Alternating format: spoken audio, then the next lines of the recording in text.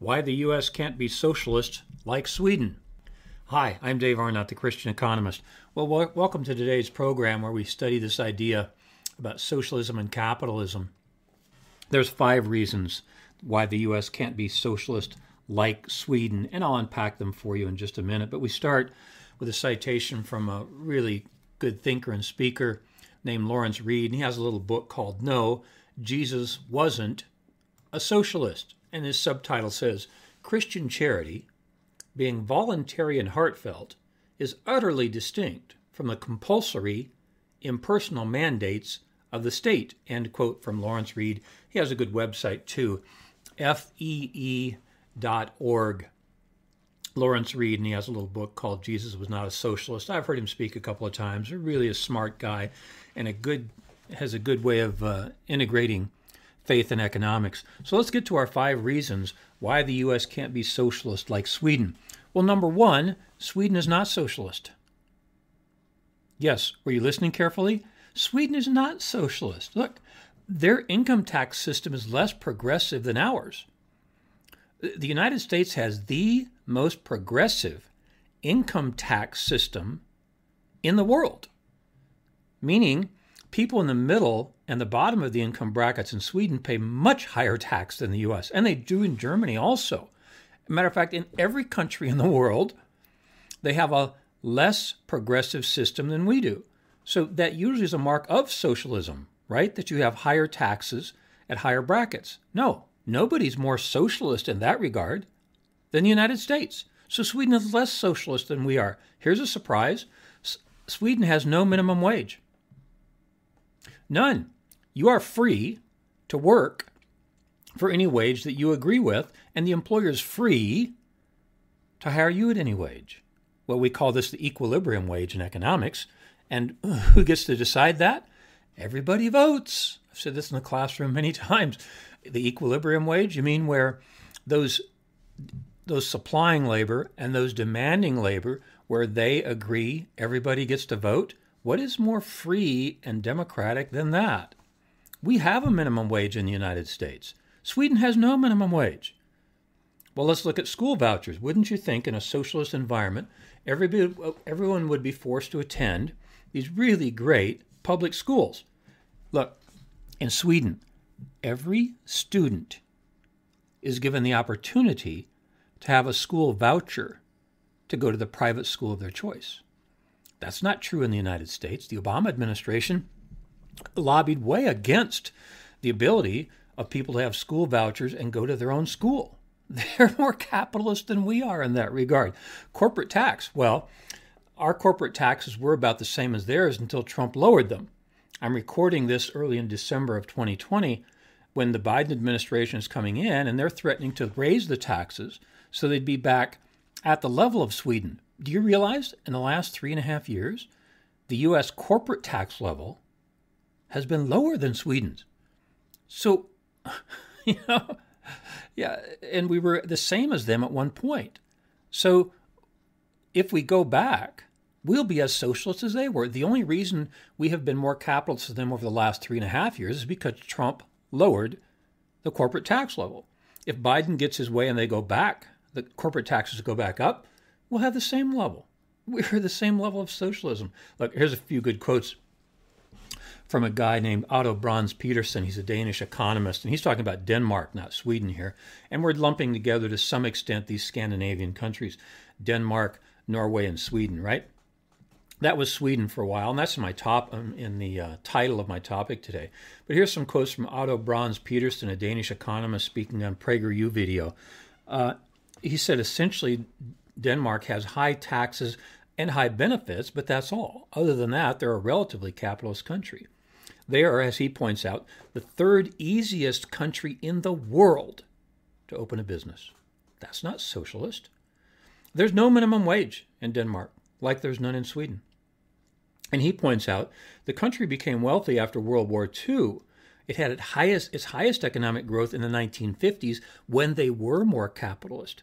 As they've become more socialist and the welfare state took over in the 60s, they have become poorer. And this really, I'm still on point 1 of my 5 points, but the summary today is going to be There's no purely free market capitalist society.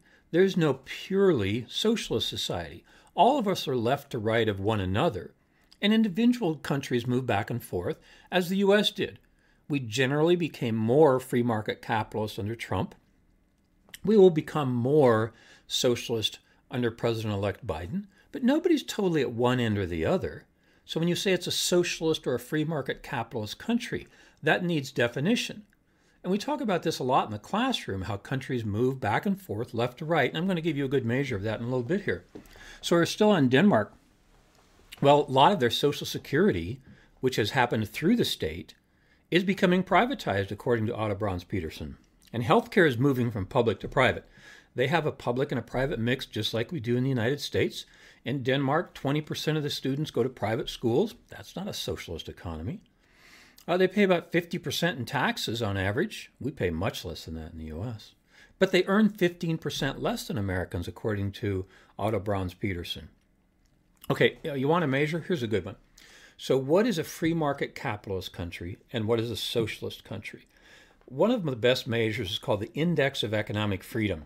This is probably the third or fourth time I've referred to that in podcasts, and I will continue to do so. Anytime you look at international differences between countries, the Index of Economic Freedom done by the heritage.org, they list 180 countries from economically free to economically depressed.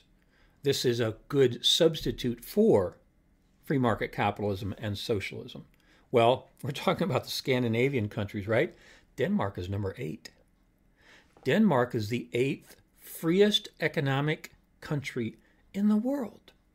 Sweden is 22, Norway is 28, and that's out of 180. And of course, you want to know, where's the United States? We're 17. So we're right in the middle there. According to the Index of Economic Freedom, we have less economic freedom than Denmark, just a little bit more than Norway and Sweden, but we're all grouped together. They're pretty close. And income, we make about the same. Americans make by the family $63,000. People in Denmark make $58,000. Norway $65,000. Sweden $52,000. But actually, if you go back to my title, why the U.S. can't be socialist like Sweden, it is very clear that the more free market capitalist a country is, the richer it is. The more socialist it is, the poorer it is. So the U.S., we make an average per family of $63,000 as I'm recording this in December of 2020.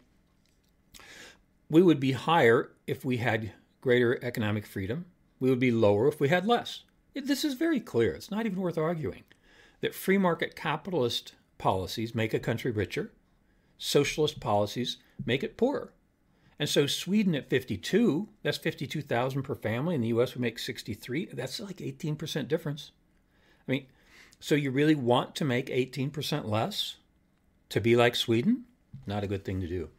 I said there's 5 reasons. I'm only on number 2. And this really is an important one. It's size. It's size. Denmark is 5 million. Norway is 5 million. Sweden is 10 million. The United States is 330 million people. Maybe I should repeat that. The population of Denmark is 5 million. The population of Norway is 5 million. The population of Sweden is 10 million. The population of the United States is 330 million.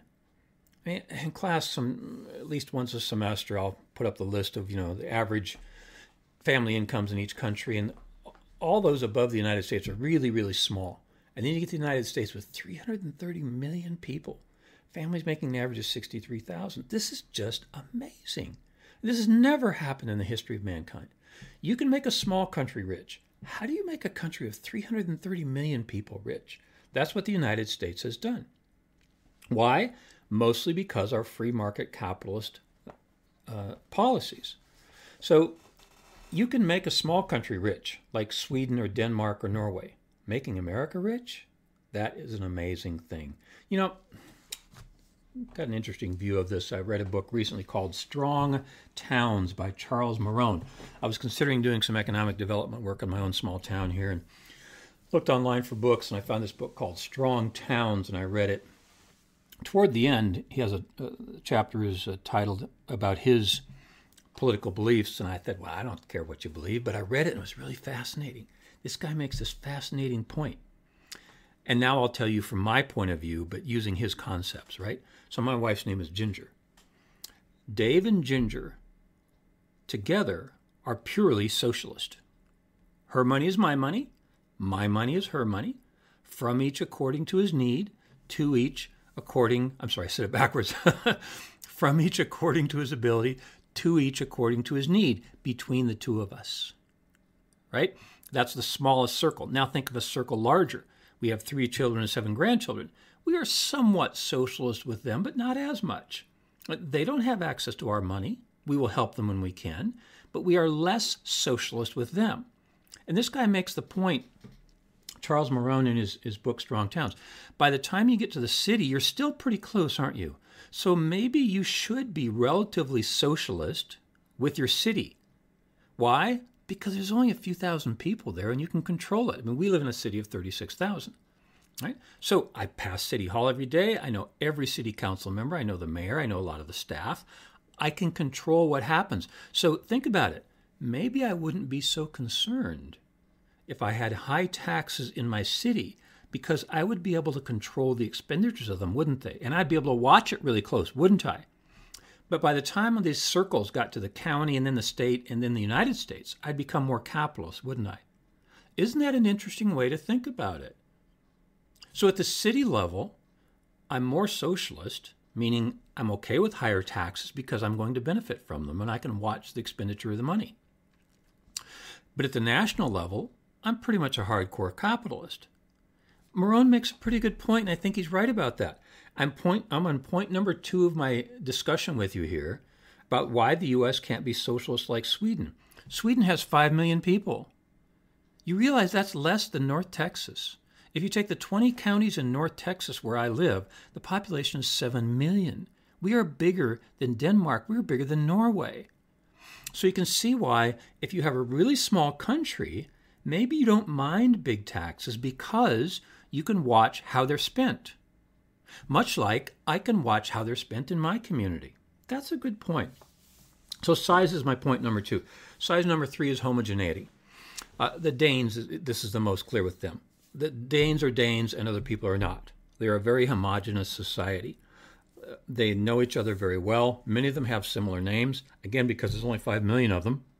They have a very close culture, very homogeneous, and so they don't have disparate parts of their organization like we have in the United States. The United States is a mixing bowl, isn't it?